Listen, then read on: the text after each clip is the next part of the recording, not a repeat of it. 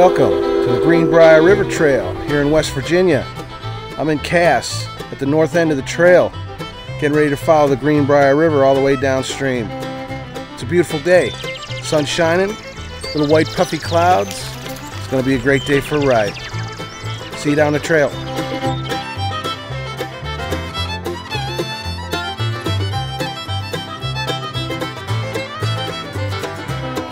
The Greenbrier Trail is a 77-mile rail trail through the Allegheny Mountains on the Monongahela National Forest. Some trail riders consider it to be the most scenic rail trail in America. This gravel trail is rich in wildlife and history and is a member of the Rail Trail Hall of Fame. At the north end of the trail, there's the Cass Scenic Railroad State Park. The trail passes through Greenbrier and Pocahontas County on its way to North Caldwell near Lewisburg at the south end. The trail follows the Greenbrier River, with Cass being at the north end. It's the high point on the trail. Yeah, this is a good one. I'm really looking forward to this. Built in the late 1800s by the Chesapeake and Ohio or C&O Railroad, the line was designed to haul away the rich forest resources of the area. For about 100 years, the line carried freight and passengers, until 1978 when it was discontinued. Now, it's the longest and most scenic rail trail in West Virginia. It's like finding treasure in the mountains. What used to be industrial infrastructure is now bike packers' paradise. At Cass, there's a scenic railroad state park, complete with an antique steam engine ready to take on a historic and scenic adventure. Take a walk around Cass, check out the Railroad Museum and the old houses that were once part of the company town. Just like stepping back in time.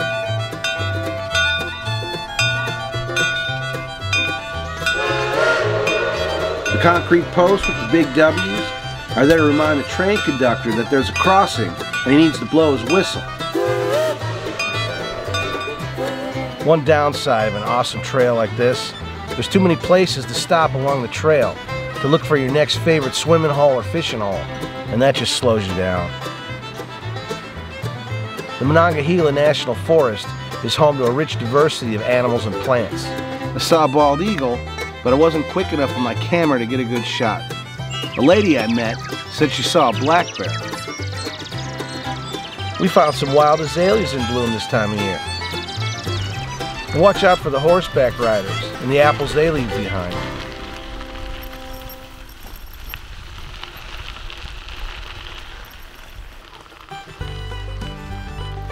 The trail starts in Cass and follows the Greenbrier River downstream. I really didn't notice the downhill, but what I did notice was there was no uphill. The trail surface is crushed gravel. It's well maintained. I'm riding on 41s and having no problem at all. I'm sure much skinnier tires like 35s or even 32s would do the job as well. The trail's mostly double track, so for a conventional bicycle, no problem. But this trail would be tough on a trike. There's a thick strip of grass right down the middle of the trail. So most riders start here at Cass and follow the river downstream, slowly dropping in elevation. The 25-mile section south of Cass, just north of Marlinton, is considered the most scenic part of the trail. It goes through Clover Lick and the Sharps Tunnel. A Hall of Fame rail trail should definitely have a tunnel, and this one has two, and about 25 bridges. South of Clover Lick, you'll find Sharps Tunnel and Bridge. The 500-foot tunnel, built in about 1900, has a sharp curve in it, so when you enter the tunnel, you can't really see the other side right away. You got to get about halfway through the tunnel before you can see the exit.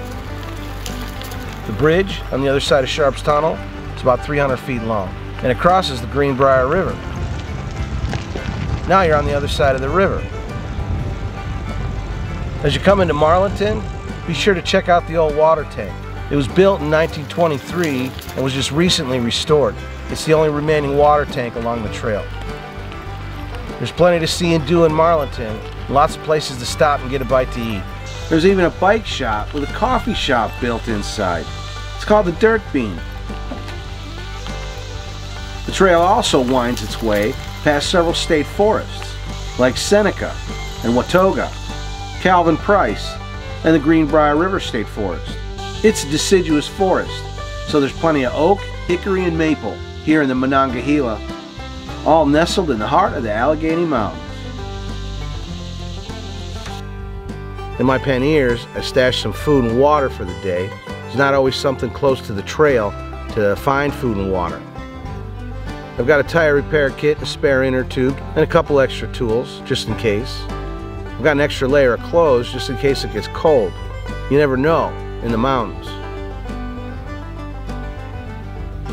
And of course, I'm carrying some camera equipment. I'm trying to take as much video along the way as I can. Then of course I got my drone. It's like a flying camera. 10 years ago, you'd have to rent a helicopter to get shots like these.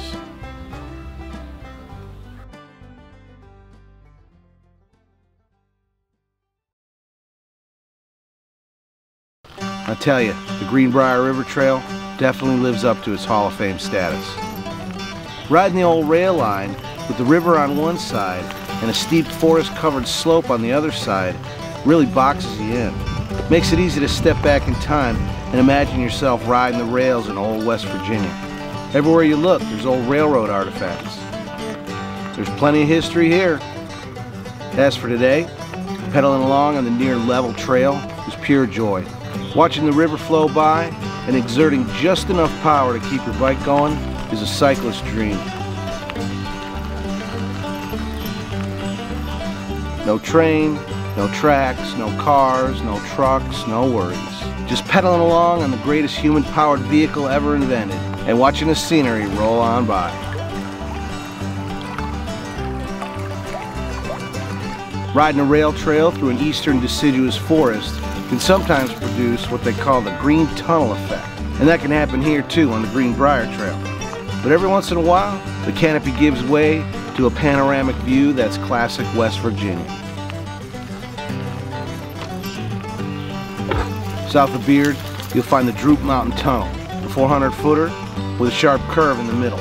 Built in 1900 and cut through solid rock. Make sure you bring a flashlight. And there's plenty of places to stop. Take off your shoes and give your feet a dip in a cool Appalachian river. Gives your feet something to dream about too.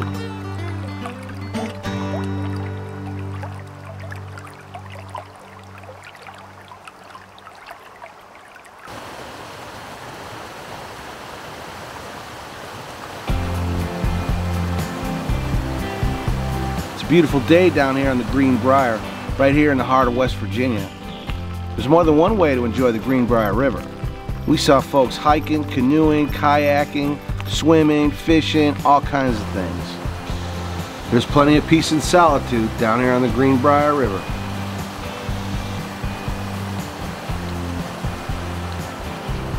So this one's definitely got to go on the must-do list. It's not a super long trail, but I could see doing it in 2 or 3 days as a bike packing trip. Pack in your own provisions for some picture-perfect riverside camping. I was especially impressed with the number of campsites, picnic areas, and trailside rest stops. For someone wanting to get away on a long weekend of bike packing, this trail's ideal. The Greenbrier Trail not only has great campsites, but it has great swimming holes too. Bring a fishing pole and your favorite swimming trunks. If you don't like to camp out, there's plenty of other lodging options too.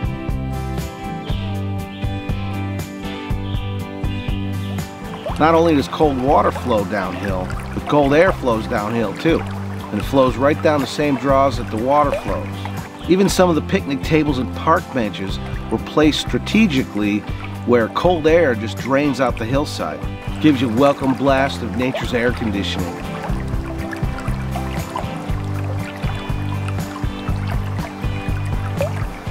So yeah, this trail could probably be done much quicker, maybe even in 1 day from start to finish. But I'm breaking it up into 3 days.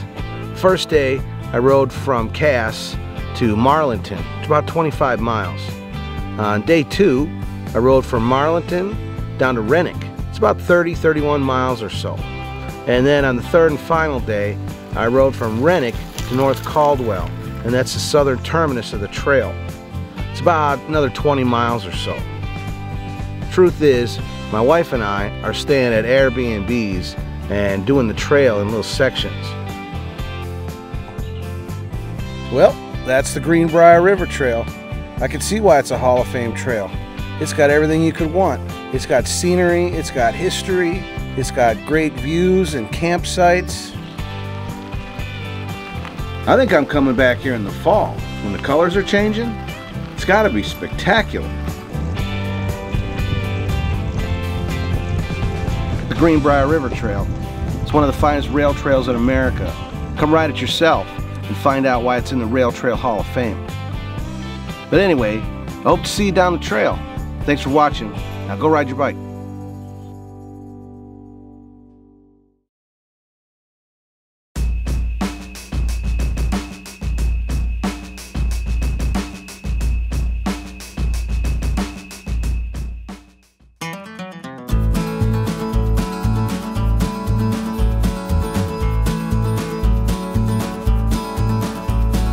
Good morning. I'm in Salem, West Virginia, and I'm getting ready to ride the North Bend Rail Trail. The North Bend is a 72-mile rail trail from Parkersburg to Wolf Summit near Clarksburg in West Virginia.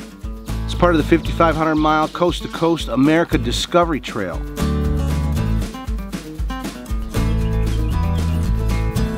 We're starting here in Salem and heading west. It's a nice cool day. A little bit of cloud cover, but it should be a great day for riding. Here we go.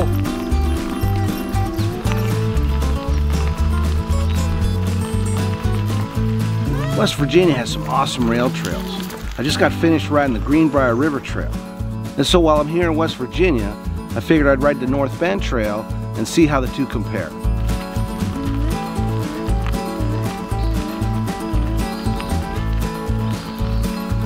So why West Virginia? For one thing, it's my wife's home state, and like her, it's beautiful and mysterious. It's one thing, but there's a surprise around every corner. We're in the heart of the Appalachian Mountains. They're not as tall as the Rockies, nor are they snow-peaked, but they're very steep and covered in forest, eastern deciduous forest, with some of the richest biodiversity in North America. The people of West Virginia are as rugged and resilient as the landscape they inhabit. There's a sense of freedom and independence here that runs deep. West Virginia is wild and wonderful. It's a mountaineer state, and remember, a mountaineer is always free.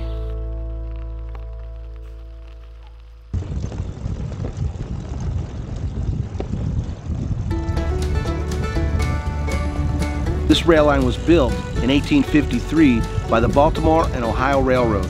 The rail line was abandoned, and by 1989, they started turning it into a multi-use rail trail for hikers, bikers, and horseback riders.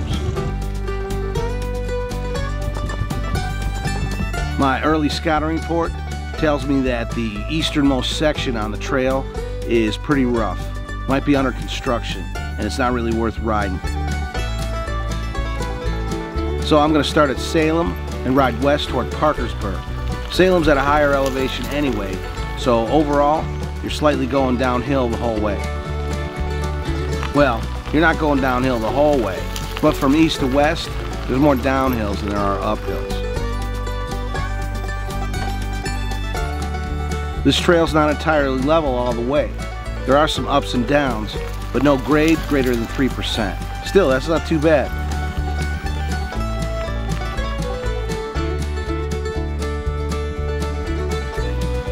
Riding west of Salem, the trail is coarse gravel, not crushed stone like a lot of bike paths.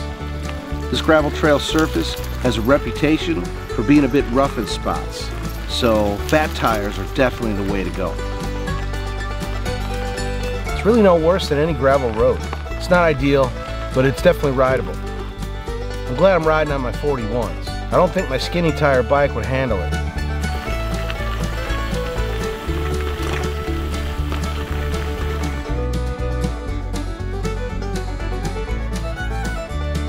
The trail follows a transportation and industrial corridor. There's a nice view of the refinery from the trail. There's a lot of little towns here in West Virginia that just kind of do things at their own pace. So is it Smithburg or Smithton? This trail boasts 10 tunnels and 35 bridges, as it takes you through some classic West Virginia scenery and some good old West Virginia small towns, like Salem, West Union, Greenwood, Pennsboro, and Carroll.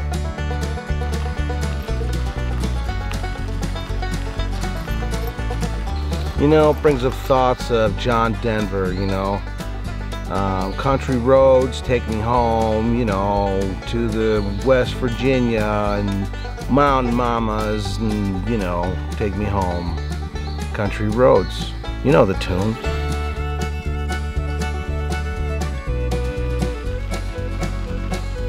There's lots of tunnels and bridges along this section. There's a lot to check out to slow you down. Some of the tunnels are long enough, and about halfway through, it gets pitch black. So make sure you bring your headlamp.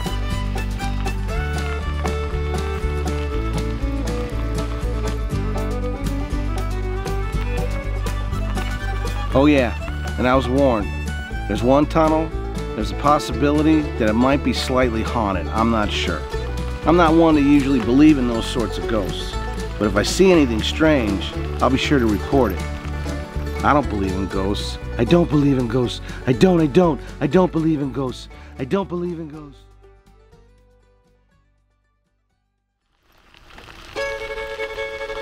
Between West Union and the Ritchie County line, there's definitely some rough spots. Mile after mile on this chunky gravel can really rattle your bones. If you're used to riding on rough gravel, I'm sure this trail is no problem at all. But if you're used to riding on nice smooth pavement, this trail can be a challenge. By the end of the day, you start feeling just about every bump on the trail.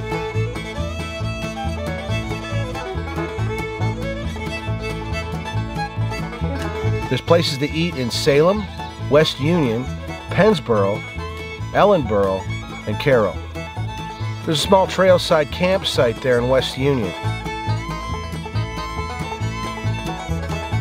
In 1923, the biggest train robbery in the history of train robberies happened here at Central Station. It can get pretty gritty going through Ellenboro. There's a nice big truck parking lot, and those trucks can really kick up some dust. Once you get west of Ellenboro and away from US Highway 50, the scenery along the trail completely changes. Once you're away from the main highway and all that traffic noise, you can start to hear the birds again. There's quiet and solitude at the North Bend State Park, one of the highlights along the trail. There's camping, cabins, and a lodge at the state park in case you need accommodations. There's also a nice restaurant at the lodge.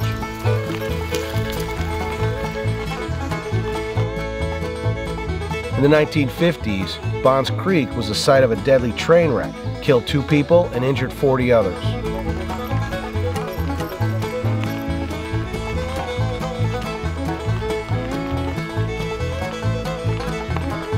One of the neatest towns along the trail is Carroll. Yeah, that's how they say it, Carroll. It has a classic West Virginia look and feel to it, and the people are super friendly. If you're hungry, you better grab a bite to eat at Carroll, because there's really no services between Carroll and Parkersburg. There's a small trailside campsite there at Petroleum. I went through the Silver Line Tunnel, you know, the one that's supposed to be haunted. I did see a weird sight in the tunnel. There was a water stain way at the far end of the tunnel that kind of reflected light. It didn't really appear to move, but when you got right up on it, the reflected light kind of disappeared. So I suppose if you were really wasted and you were traveling way too fast and you really used your imagination, I suppose a reflected water stain could look like a ghost, but man, you'd really have to be wasted. The rest of the trail is really pleasant and quiet. As you get closer to Parkersburg, the trail definitely gets more residential, especially as you follow along the Kanawha River. The Kanawha River is kind of nice, but really there's no access points to it along the trail.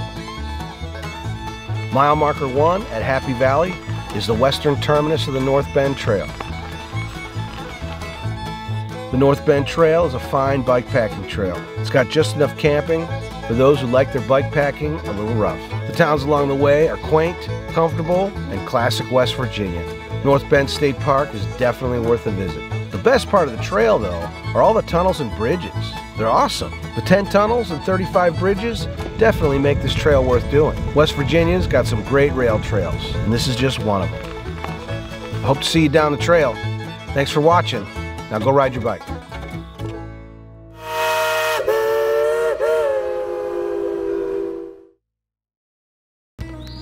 So this is the tale of two trails in West Virginia, the Hall of Fame Greenbrier River Trail and the Wild and Woolly North Bend Trail.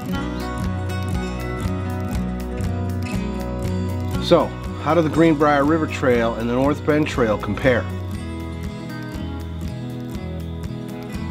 They're both about the same length, somewhere between 72 and 77 miles long. They both go through eastern deciduous forest. And they both go through some awesome small West Virginia towns.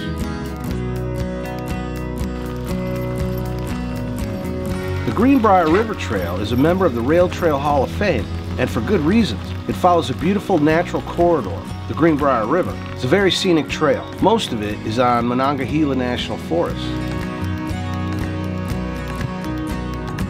The North Bend Trail follows a transportation corridor almost the entire way, and the sound of traffic is usually not far away. US Highway 50 is also an industrial corridor. Although the North Bend Trail is not as scenic as the Greenbrier River Trail, it provides an excellent escape for bicycles from motorized traffic, and it's definitely worth riding. I thought the Greenbrier River Trail had a smoother surface than the North Bend Trail. The North Bend Trail has some pretty chunky gravel through some sections, and it can really rattle your bones. Overall, I'd give the Greenbrier River Trail an A+. It's one of the finest rail trails out there. The North Bend Trail is a little less scenic and a little rougher, but I'd still give it a solid B because it's a really good rail trail. And the tunnels and bridges really make it worth checking out, especially the section between Ellenboro and Parkersburg. A B is still a good grade, and the North Bend Trail is definitely worth the effort.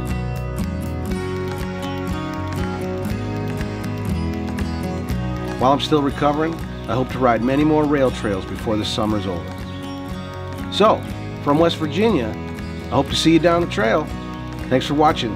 Now go ride your bike.